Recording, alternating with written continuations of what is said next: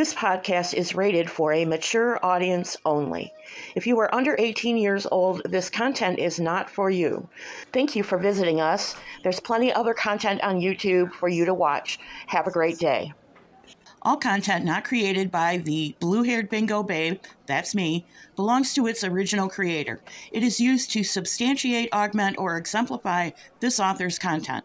It is used under Title 17, Section 107 of U.S. Code, governing fair use for news, education, and critique. Good morning. It's February 17th, 2024, and I want us to just take a look at the maps again to get ourselves oriented for the next part of this conversation. The map is oriented north, and number 4 down there in the lower left is Jody Sue's old cabin on the Bernard property, 125 Ben Hill Road.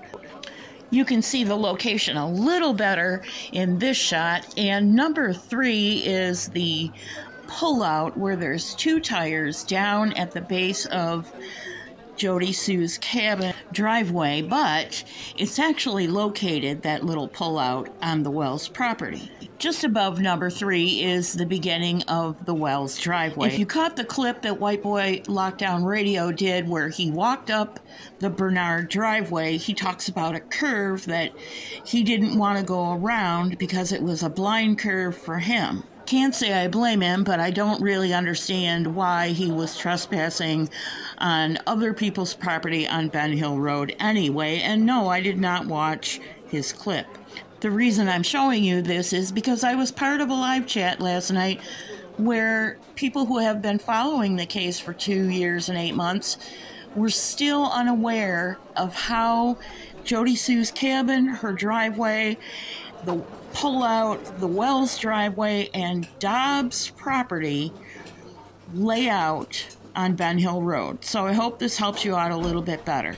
From here on out, it's going to feel a little rocky. To some of you, it might feel like, the rocking of a sailboat in a light breeze. To other of you, it's going to feel like a tilt-a-whirl. And I apologize for that, but in the order of the way things were revealed to us is the way that I'm going to have to lay out a few more things. Some things didn't come out until 2022. Some things didn't come out until 2023. And as you're painfully aware, people are still talking and things still do not add up. Let's go back to the afternoon of June 15th and deal with the now infamous screen. The night Summer went missing, the neighbor swears that she and her 2 children heard a scream shortly before they joined the search for a now missing Summer Wells. It's there, but you want to forget. The watch and hypervigilant. That's how JodisueBrown was the very day Summer Wells went missing. Hey, Summer went missing. Kind of goofing off maybe at JD's expense a little, because I still had no clue what I'd been used for. So I thought all kinds of things. Anyway. And, that was the high drama, right? And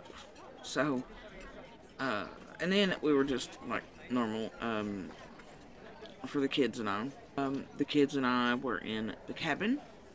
The doors open, the windows open, no TV or anything going. For the most part, the cabin itself was pretty empty. I had a bed in there, fish tank, that type of thing, But it was actually a pretty good feeling day, so air conditioning wasn't on, anything like that. Felt pretty nice. We're going to start off with the weather, just like we did on Friday and Sunday, because I think the weather may have played a factor in few of us are giving enough credit for. Between Friday and Sunday evening, there were thunderstorms in the East Tennessee, West Kentucky, and West Virginia area that were pretty heavy, and the sky stayed overcast and didn't clear permanently until almost 6 o'clock on Tuesday, June 15, 2021. It was blistering hot for 2 days over the weekend, and it began to cool off towards Monday night and Tuesday morning, but it was still 82 degrees at 3 p.m. on June 15th. No TV, no noise at all. Jody Sue was in her cabin with her teenage kids, 19 and 14. waiting for anything. We were kind of hyper alert because of property things that had happened the day before. So we were listening for noise. Everything was kind of quiet. It was a different angle than the house, so sounds were a little different to it than, say, the house was. And it was a little closer to Candace's than the house. And my daughter was towards my feet and to the left and closest to the cabin doors, which were just 2-3 feet, maybe, most. We were laughing, cutting up, sharing jokes. At that point, it wasn't even at JD's expense or anything. It was just usual us having a good time together, especially while Voldemort was not present. They're being pretty loud. That day there hadn't been a lot of noise other than the woodcutters with the 2 crews and such. There were several points in the day where I'd heard noises outside, in the roadway below us, other places up and down, even with the woodcutters, and it had brought me out of the cabin to check the banks and to look down and make sure the roadway was clear and no cars were parked there and JD wasn't back doing anything crazy. And then at one point, as we get closer to the minutes that I never really saw anything that day. No cars really sitting, not much of anything. Every time I was brought out of the cabin, and around, 3, they cut out. And at some point after that, I heard a car door slam. It was something like a road that kind of faces the right-of-way that also cuts through this property too.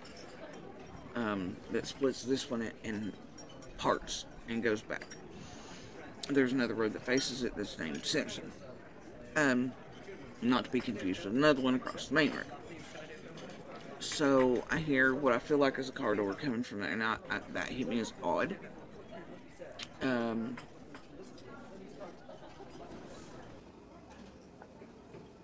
I think we go out at that point and look around, didn't see anything.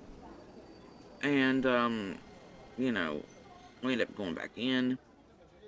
I'm doing my best here. She has started and stopped and restarted this piece 3 times. Oh, we heard a car door. Just one. Never heard an engine or a car leave, even though it was quiet. We walked the bank for quite a few minutes. Okay, we just have to stop so that people get a good idea who are still confused. You see the tires that mark the cutout I've been talking about and she talks about. Across from that is Flower's mailbox and all the things she messes with. In the background, going diagonally up from right to left, is the Wells driveway.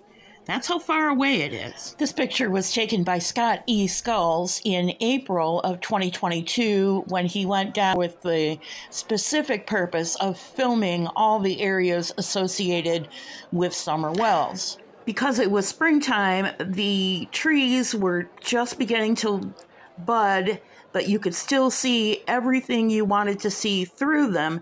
And in my opinion, nobody has done it better than Scott. Imagine in June not being able to see the driveway of the Wells house or the house up on the hill. Looked, and the tires hadn't been moved. And while he was doing that, and while we were on the bank, there was a car that went up Candace's driveway. Now, the angle I know that something was wrong with it, is the reason I asked him.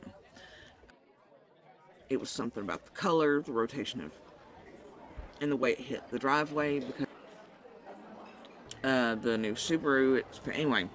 But for some reason in my head, there was a flash of red going up the driveway that was wrong. It wasn't shiny, it didn't have the gloss, it wasn't right. And the way the traction switched over for the Subaru was entirely different than whatever this was that day. never completed the loop for their driveway. Like to pull in at the top, like towards where Grandis's camper was. And it was almost like it had stopped at the basement. Okay, we need to get our bearings here because she started one part of this story and stopped and started over 3 times. This part seems to be picking up from about, I want to say in this video, 6 minutes ago. So she's telling us, or she's got us, involved in the story that there is a red flash going up the driveway. By the way, did you see it? Some of you will, some of you won't. 2.9 seconds, there was a flying red truck that landed just to the right of the birch tree and then disappeared. That's my point. She's got us involved in this red flash that she can't see going up the driveway because there's all kinds of trees and underbrush. Those of you old school types like me have heard these clips, these raw clips. How many times have we heard them? I don't know. Let's just get to the screen. And quite frankly, I really don't know what time of day we're at right now. There were virtually no messages, you know, one here, one there, a couple hours apart, in the early afternoon between Andy and Jody Sue. The pace didn't pick up until almost 5 o'clock. And then at one point, as we get closer to the minutes that... Oh... I never really saw anything that day.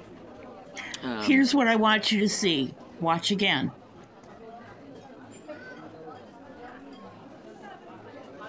Hold that thought. Hold on to your seat for just a second while I rummage around for another clip.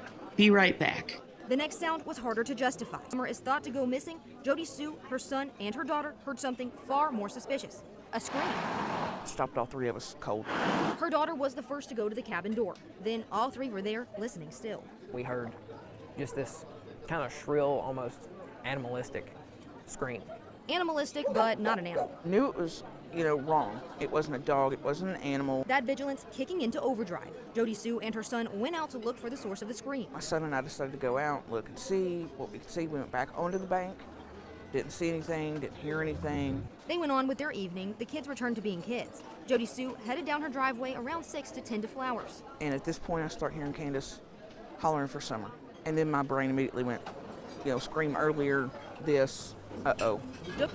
And one more posted by Nature Lover, a clip from February 14th, 2024.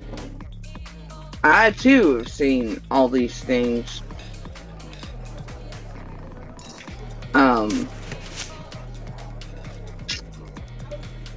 And I know things about that, that clearly Fred does not. And I knew them even before law enforcement did on June 15th.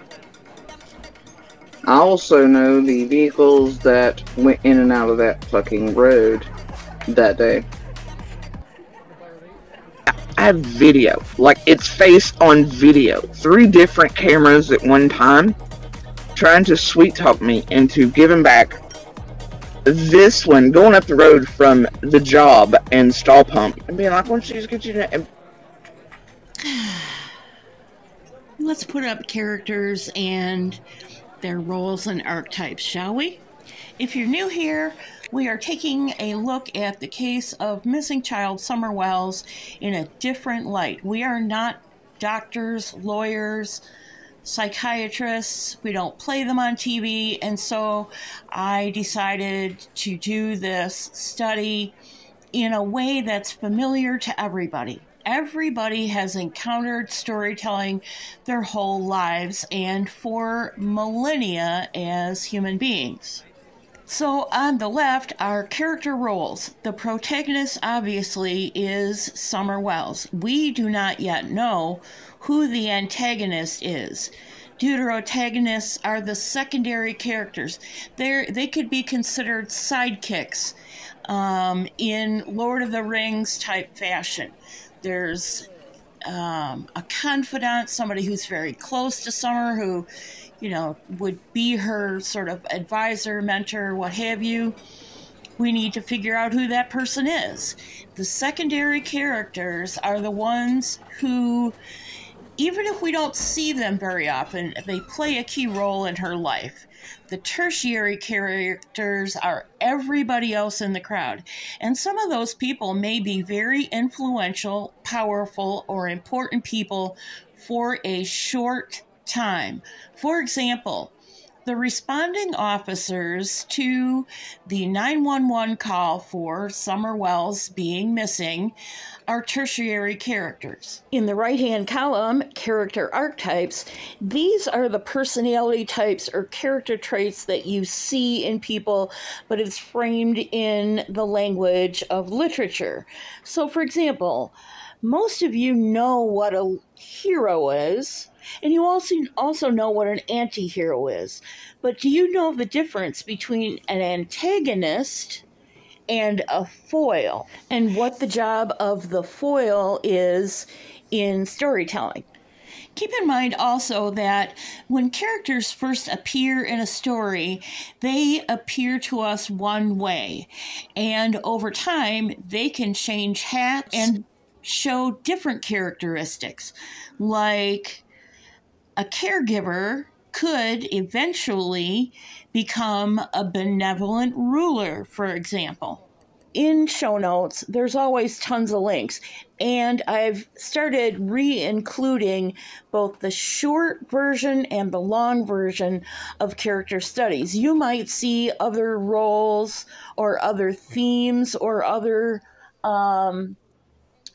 things that you're familiar with, like the romantic interest, for example. Well, Summer Wells is a 5-year-old little girl, so that doesn't apply, and I left it off the list. I tried to keep it down to a list that's manageable.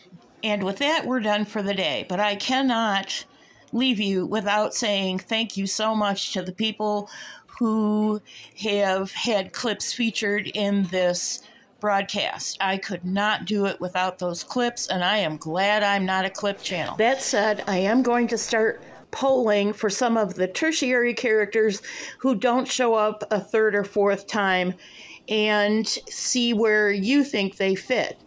God bless you. See you real soon.